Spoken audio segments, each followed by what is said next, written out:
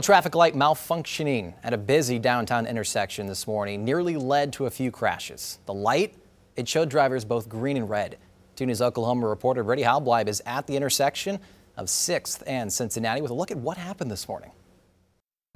This intersection here at 6th and Cincinnati can be pretty busy during early commute hours, especially with people heading on their way to work. Well, one of those workers actually sent us a picture of what she saw at this intersection when she saw both red and green lights at this traffic stop here lit up at the same time. She sent us this picture. Confused by the light, she says she decided to stop before driving through the intersection. She says that quick thinking decision saved her from a car accident as she saw another car speeding through the light. We went to go check it out, and our photojournalist Caroline Lead captured this video showing the light still malfunctioning with both red and green lights lit up at the same time. We even captured this near accident as several cars met at the intersection, one of them honking at the other drivers. When the city learned of the malfunction, they sent a crew to put up a four-way stop until they could fix it. They tell me the problem was likely due to old wiring. It's now working correctly and drivers can travel through here safely. Now, if you come across a similar problem like this, you are asked to call the city's Public Works Department.